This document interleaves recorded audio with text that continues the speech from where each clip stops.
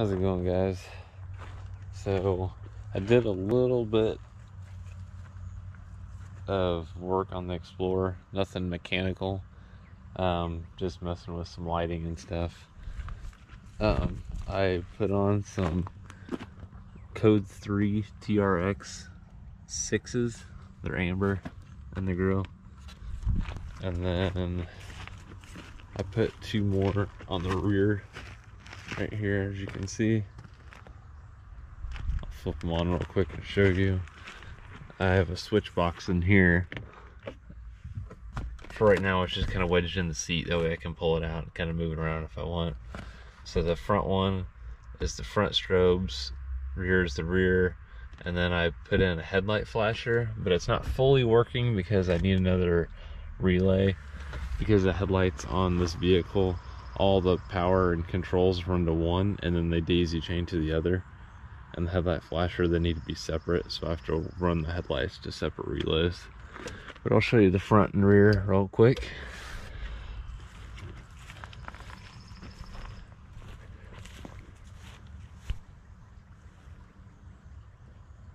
I'm gonna sync together. There's the front, along to the rear. They're extremely bright. They are linear lenses, which means they're better for off access. They're not, you know, like one straight beam, kind of like what I have on the Elantra. They're TIR lenses, so they're like a straight beam. But as you can tell, this puts out quite a bit of light. And I'll show you the headlight flasher.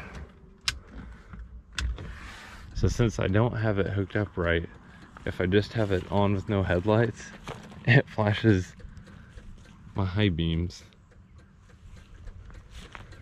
But it doesn't make it too bad, because if I have the parking lights on or any other light, the parking lights, the best ones, it alternates between the headlights and the fog lights, which is actually kind of cool.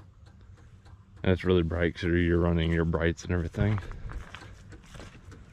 But yeah, that's kind of what I've been messing with. Nothing really else has changed. But I'm gonna end up keeping this, I think, until the spring.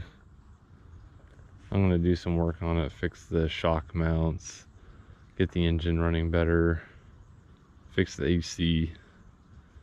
Might be able to get more out of it in the spring, but I kind of want something in the winter and something to kind of mess with like this. I just did this last weekend.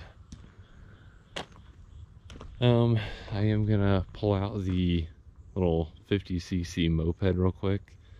Hasn't ran in over a week, I think week and a half. So I know the battery is kind of bad on it, so I'm gonna pull it out and see if it'll start up. Alright, here goes moment of truth on if this thing will start.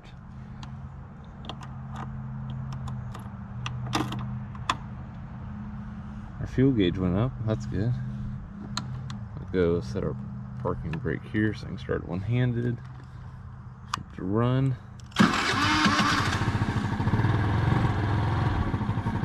Fired right up.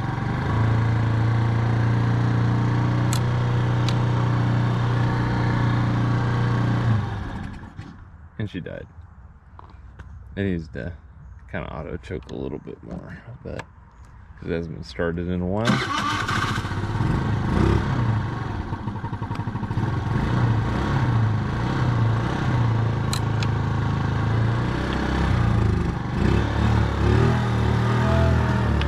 Do it, little scooter. Nothing like riding a stalling scooter one-handed. Oh, bunny rabbit.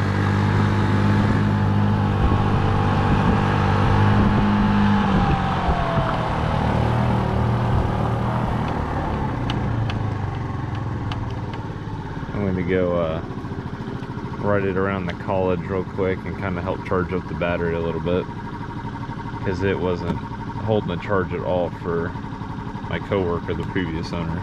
So I'm gonna go give this little ride.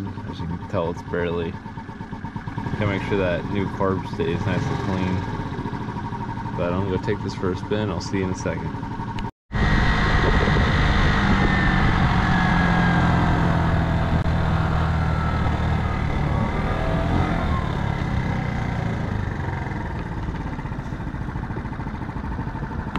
It's doing pretty good. The only thing I noticed is it wasn't wanting to idle.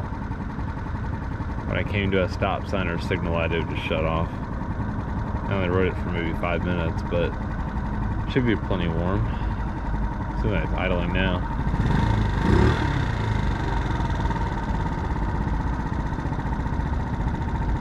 Yeah, it's doing better now. On the road, I just came to a stop and you go bloop, shut off.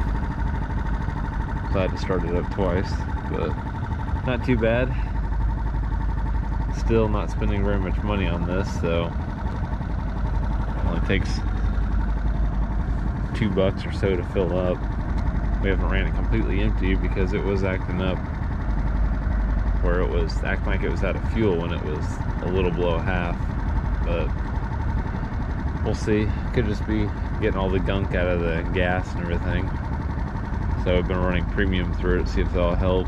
I might run some cleaner through it also, but otherwise it's doing pretty good. I still need to adjust that little trunk thing, little lid on it. Thing's a pain in the butt to get closed again.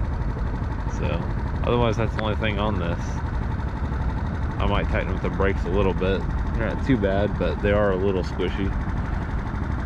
But other than that, hopefully you enjoyed the video. I'll see you guys in the next video. Thanks for watching.